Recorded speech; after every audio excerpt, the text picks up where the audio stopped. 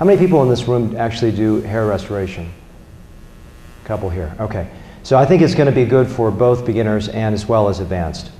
I want to emphasize three things, which is artistry, something we don't usually associate with hair restoration. We think it's a very mechanical exercise, but I think it can be beautiful and it can be a work of art. Technique and being very specific in what you do. And I think fundamentally what's so important to frame all this is safety. And safety comes with knowledge. And without knowledge, you cannot practice safe hair restoration. So the problem with hair restoration is that it's a question of supply and demand, where supply, your donor supply, continues to diminish and your demand for increasing hair loss continues to increase. So you're dealing with an ethical situation where if you transplant, for example, someone 21 years old, they could look great for about 5–10 years and then have problems at 40. So that judgment is based on years of experience and really thinking through this and making sure you have adequate supply to meet your demands that increase in nature. Going back to a very basic diagram in the textbook of the Norwood pattern, you say, well, why would I put this up here? Because if you don't understand natural progression of hair loss, you cannot create natural results that look good. I was sitting next to a colleague in San Diego, and he was saying, oh, I can spot a fake result a mile away. I said, do you see the guy with the hairpiece in front of you and the transplant next to you? He goes, no, they don't have anything. It takes you years to understand this, and this is what Malcolm Gladwell talks about, the 10,000 hours. When you get to the point where you start to see, it took me years to be able to see unnatural results. And I'm not talking about something really obvious. I'm talking about something very subtle. So hairline design is the first fundamental element of beauty and creating your artistic statement. I don't like the rule of thirds. I think it's a bit arbitrary. What I prefer to do is understand like a shingling point, which is basically a transition from vertical to horizontal scalp. And that is where the lowest acceptable point is. If you make your hairline too high, you don't create a frame to the face. There's no aesthetic benefit. And if you go too low, it looks artificial and won't age well for you. And so what I try to do in my St. Louis course is really walk you through, okay, let's just draw a line. And then let's talk about whether it's going to be applicable to the person that's in front of you based on the age, the gender, the ethnicity, the degree of hair loss, etc.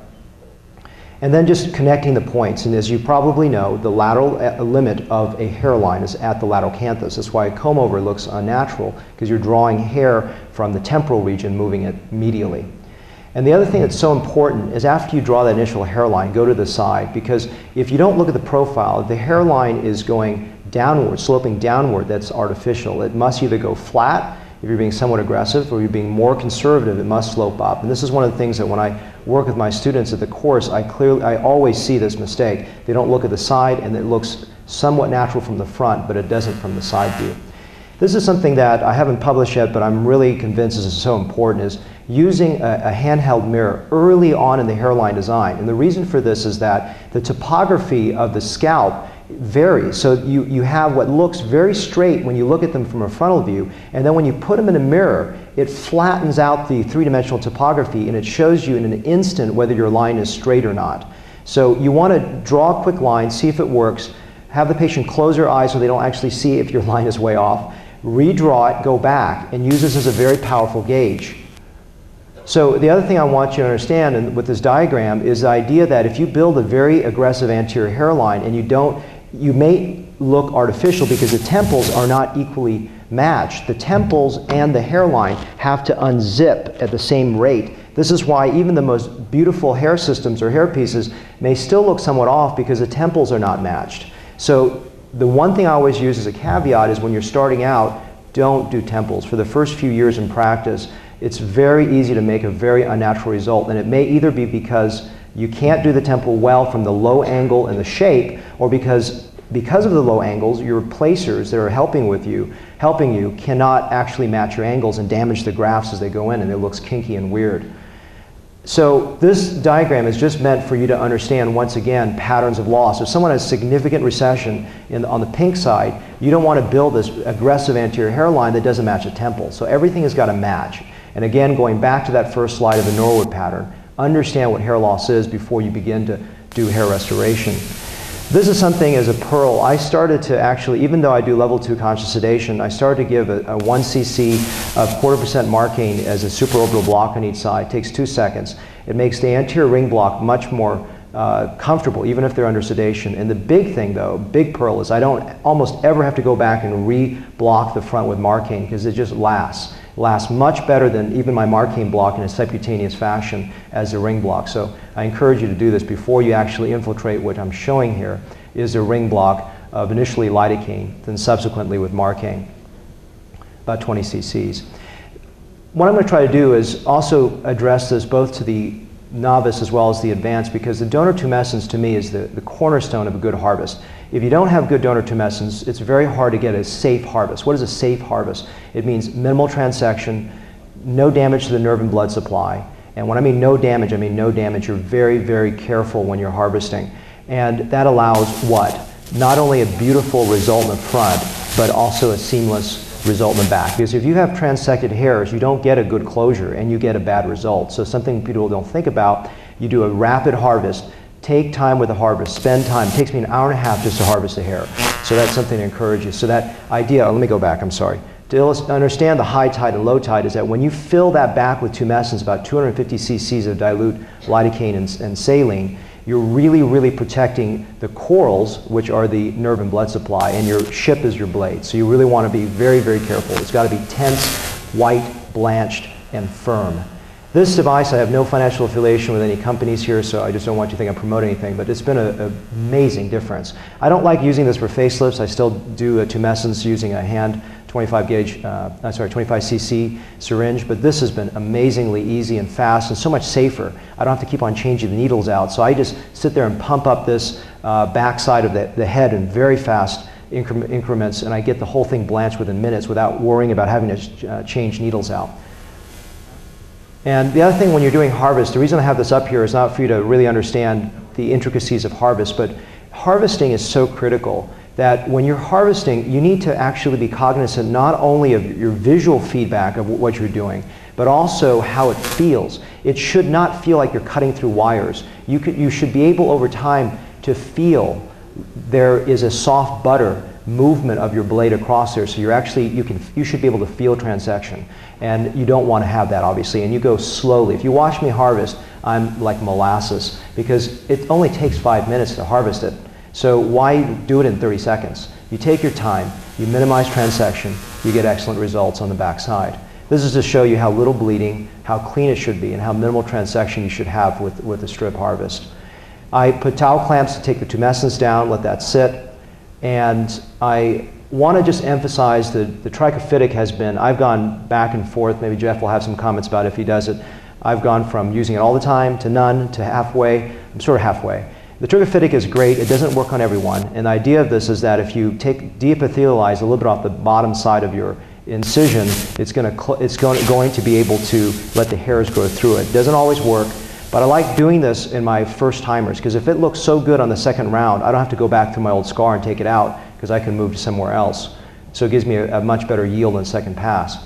I used to do single layer closures, had good results, but I've moved to 2-layer closures. I was using this 3.0 Vicryl closure, which I liked, but now I really, really like this quill suture. Again, no financial affiliation, just beautiful, beautiful. I think it's a monoderm closure with this, and it just locks and seals that wound like I've never seen it. It's wonderful.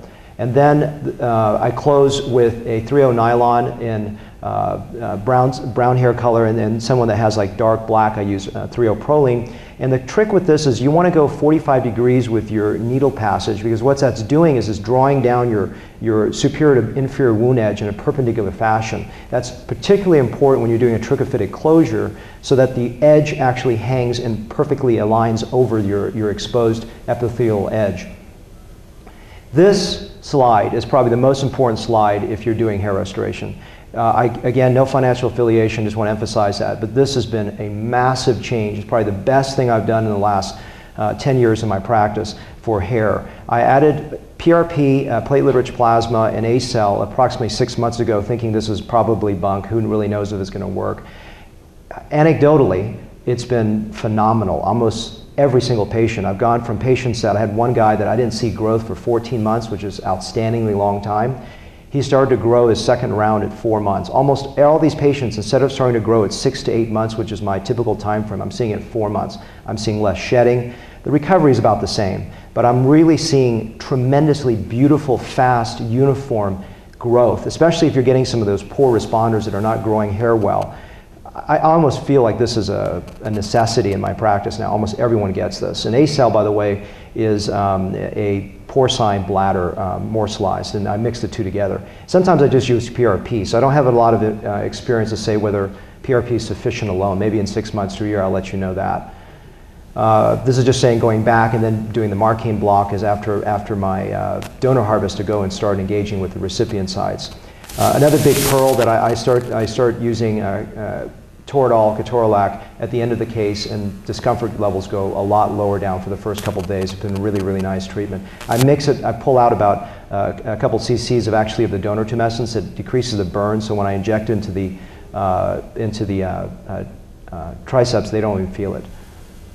And then this is the cornerstone. And when we're talking about art, and we're talking about beauty, when we're talking about design, it's the recipient sites to me. Besides the hairline, which is obviously critical, your recipient sites are the expression of your art.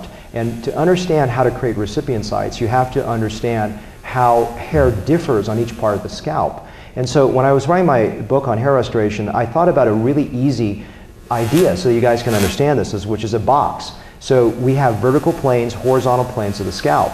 And the vertical plane is going to be areas like the forehead, it's going to be the crown, and it's going to be the lateral humps or the side temporal hair going up. And then those transition points are going to be, as I said, the hairline, remember from vertical to horizontal, the lateral crease, and then the vertex transition zone going back from the, onto the vertical plane of the crown.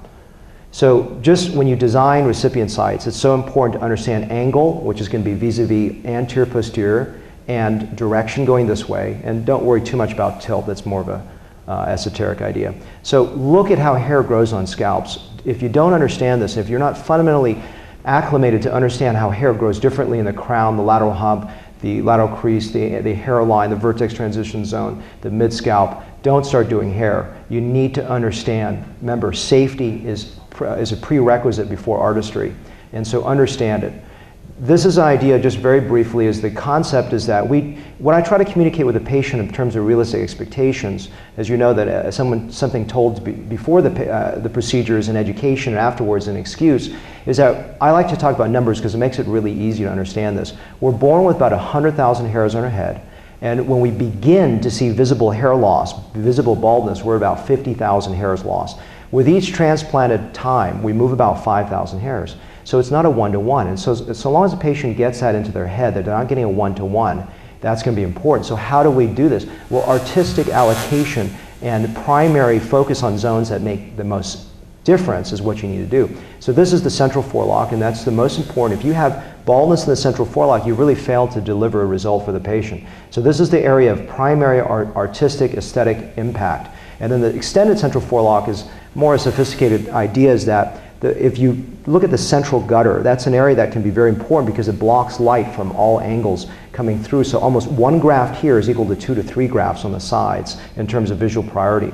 The recipient sites, they should look like a roof where they're all angled together and layered like this. And when you're working on the front hairline, you really can't go too low with the angles. They have to go low. The very easy thing to do is make them too high. I see this all the time. You drop it low, you can almost not go too low. And that makes it look natural and creates visual density. Why does it create visual density?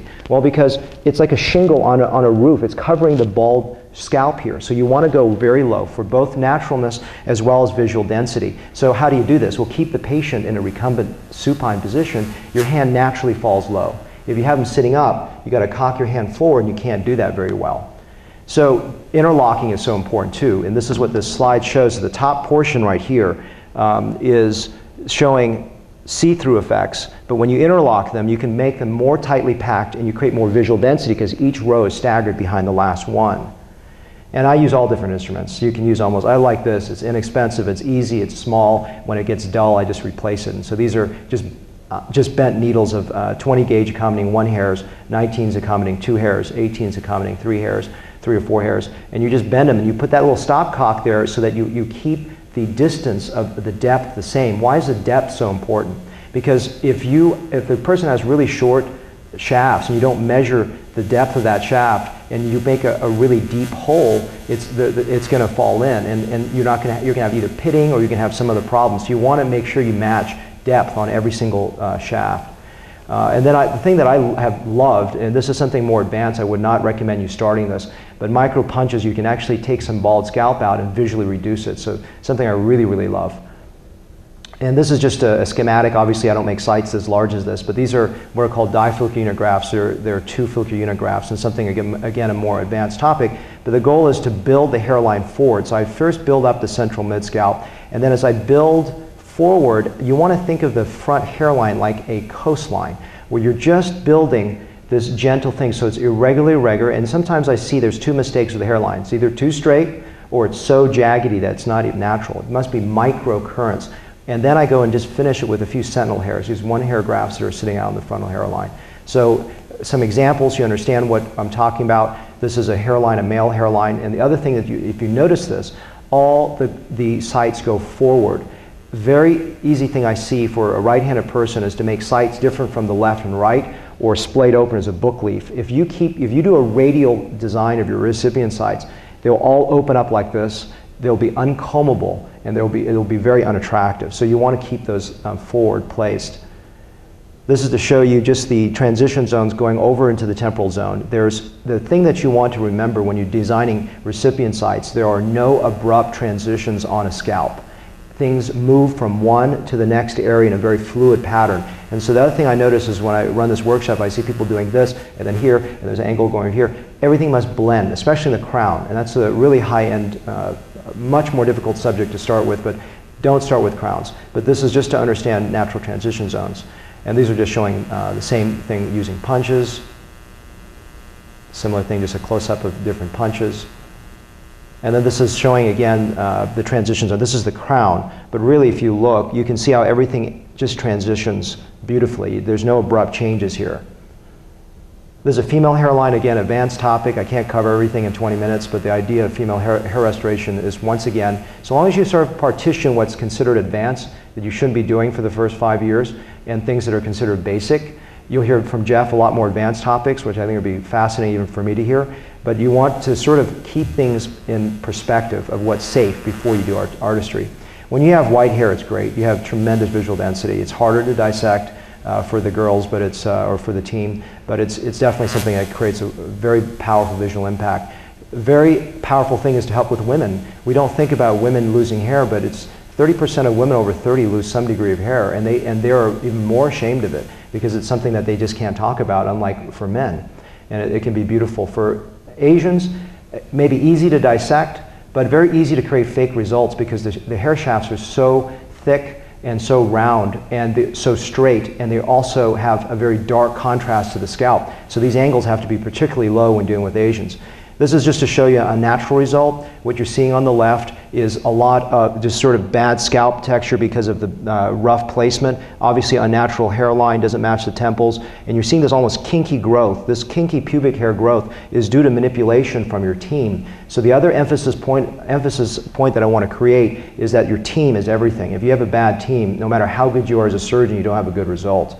And this you're seeing compression, which means the grafts are too big to the actual site. They are actually squeezed in. It looks like a plug, but it's not. And you're actually seeing pitting, which is you need to put your grafts about a millimeter or a little less, about a millimeter or two above the surface because they'll rest down. If you place them flush or below, they'll drop in and you'll get this ugly pattern here. Obviously, the design is poor as well for the hairline. And this here, you see how the problem with, besides being a straight hairline and the grafts are being too large, the angles are going like this. They got to be dropped down, and obviously you have to do better hairline design.